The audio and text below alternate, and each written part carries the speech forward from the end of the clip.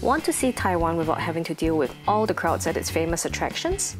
On this trip to Taipei with Scoot, I enlist the help of Taipei's locals to show me some secret sights and amazing food in the city for a one-of-a-kind solo travel experience. We're all suited up and we're gonna go for dinner. We're here at a place called Jingda. The noodle content is like super amazing.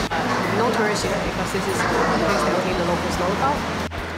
We are off to our second destination now. We're going to Yangmingshan. In front of the Cultural University, and behind me, you can see, is an amazing night view.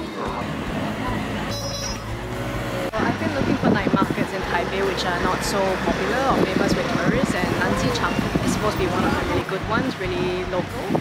Delicious food, and the shui jiao here is really good, and the Shaoping uncle has a really long queue. So I'm here at the Treasure Hill Artist Village, and it's one of the most interesting art spaces that I've seen here in Taiwan. Places like Huashan 1914 and Songshan Cultural Center have become a bit more well-known and commercialized. Meanwhile, Treasure Hill still remains very organic. There's art around every corner. It's easy to get lost here, but it's really fun to do so. It's called 44 South Market. And every weekend on Saturdays and Sundays they set up a flea market. And this used to be all military buildings, so you can actually walk around a little bit. Instagrammers love the place because it's got that whole hipster old theme, and it's still fairly under the radar, so worth checking out.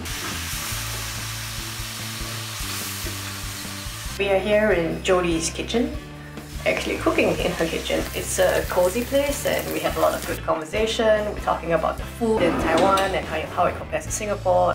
And we are finally ready to eat! Yay! Thank you, chef, for the good food.